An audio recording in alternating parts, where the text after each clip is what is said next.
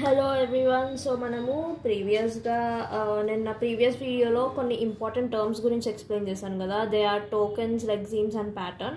So ఇవాళ మనం tokens అన్నవి ఎలా రికగ్నైజ్ చేస్తాము అన్నది చూద్దాం. Okay, so recognition of tokens ఇది కూడా ఒక టాపిక్ మన సిలబస్లో. సో ఇది ఒక చిన్న టాపికే, పెద్దగా ఏం లేదు దీనిలో. So let's start it. This is a small topic. So the input string is compared with patterns and tokens that are generated. So technical ga మనం ఇందులో ఏం నేర్చుకున్నాం, ఒక టోకెన్స్ ని ఎలా రికగ్నైజ్ చేస్తుంది సిస్టమ్ అన్నది. సిస్టమ్ కాదు, compiler, sorry, yeah. So tokens అన్నవి కంపైలర్ ఎలా రికగ్నైజ్ చేస్తుంది.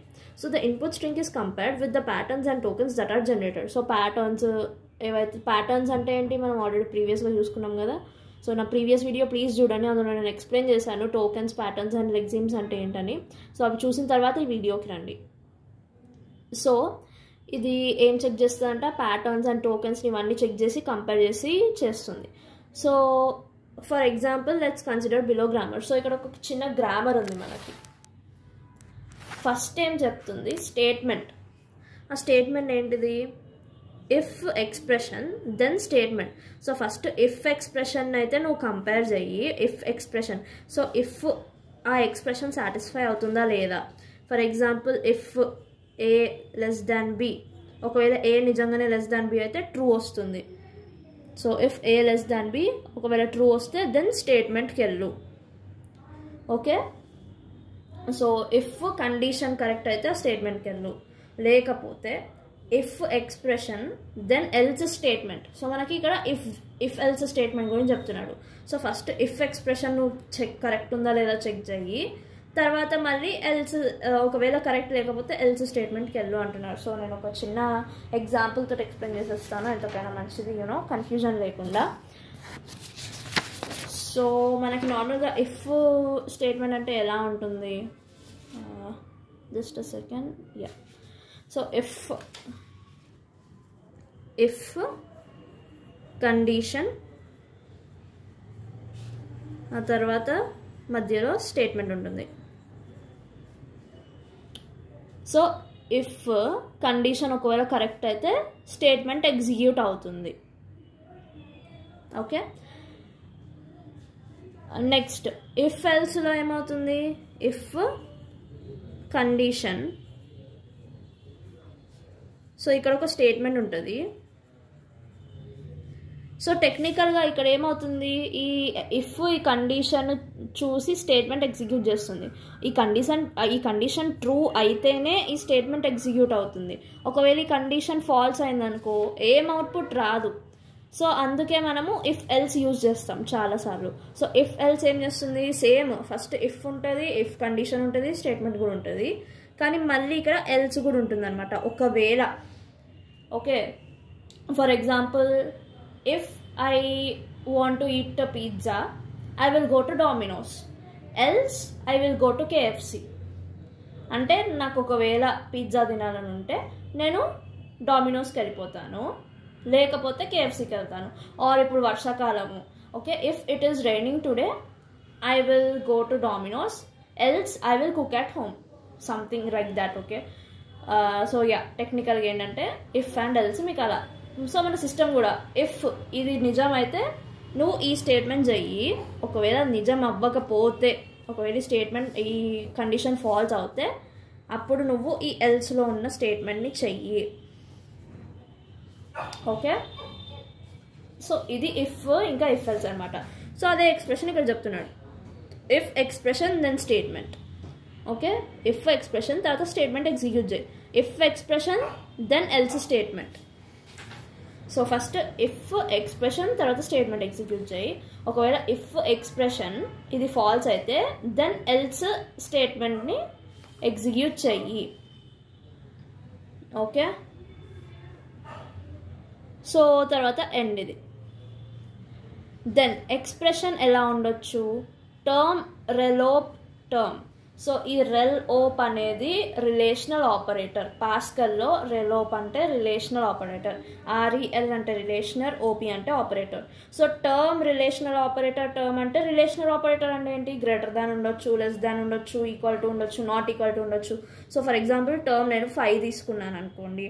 సో నేను గ్రేటర్ దాన్ ఏదైనా relational operator, for example greater than, so greater than మళ్ళీ ఈ టర్మ్ 2 అనుకోండి. So 5 operator 2, so 5 greater than 2. So అది true or ఫాల్సా, it is true. So 5 మనకి ఈ టర్మ్ అన్నది అవుట్పుట్గా వస్తుంది. సో టర్మ్ ఏముంటుంది 5.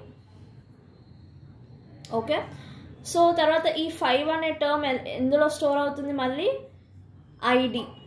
సో మనము కంపైలర్ డిజైన్ ఫేసెస్లో నేను చెప్పాను కదా, సో వచ్చిన ఇన్పుట్ని ఫస్ట్ ID1 ID2 అలా సేవ్ చేసుకుంటుందని, స్టోర్ చేసుకుంటుందని. సో ఈ టర్మ్ అన్నది మళ్ళీ ఐడి లాగా స్టోర్ అవుతుంది. సో ఇదంతా ఎలా జరుగుతుంది, సో ఇప్పుడు టెక్నికల్గా ఈ ప్రాసెస్ తర్వాత ఏమైంది, ఫైనల్గా ఇది ఒక టోకెన్ లాగా, ఈ టర్మ్ అన్నది ఒక టోకెన్లో స్టోర్ అయింది, token ID1. So ID are ID1 or anything. Okay, so నాకు ఎందుకో మీరు ఆ టాపిక్ మర్చిపోయారేమో అని డౌట్ వస్తుంది. నేను ఒకసారి ఆ టాపిక్ చూపిస్తాను. సో ఇది మన ఫేసెస్ ఆఫ్ కంపైలర్లో ఫస్ట్ ఇలా ఒక ఎక్స్ప్రెషన్ వస్తే అవి ID1 ID2 ID3 ID4 ఇలా మొత్తం స్టోర్ అవుతుంది. ఓకే, ఈ టోకెన్స్ అన్నవి. సో మనము ఇప్పుడు మనం చూసిన ఎగ్జాంపుల్లో కూడా ఈ టర్మ్ని మనము ఐడిలో స్టోర్ చేసాం. సో ఇలా ఒక టోకెన్ రికగ్నైజ్ అయ్యి స్టోర్ అవుతుంది. Okay, so above grammar is a simply fragmented of branching and conditional statement. So ఇదంతా ఎలా ఉంది, ఇదంతా కొంచెం ఫ్రాగ్మెంటెడ్ అయ్యి కండిషనల్, ఐ మీన్ ఒక్కొక్క స్టెప్ ఫ్రాగ్మెంట్స్లో ఉందన్నమాట ఇదంతా, ఈ ప్రోగ్రామ్ కూడా. సో కండిషనల్ స్టేట్మెంట్స్ అంటే మళ్ళీ మన రిలేషనల్ ఆపరేటర్ అది. So the syntax is similar to pascal. So నేను అది చెప్పాను కదా, పాస్కల్లో రెలోప్ అవన్నీ. సో ఈ సింటాక్స్ అన్నది పాస్కల్లో ఇలా రాస్తారంట.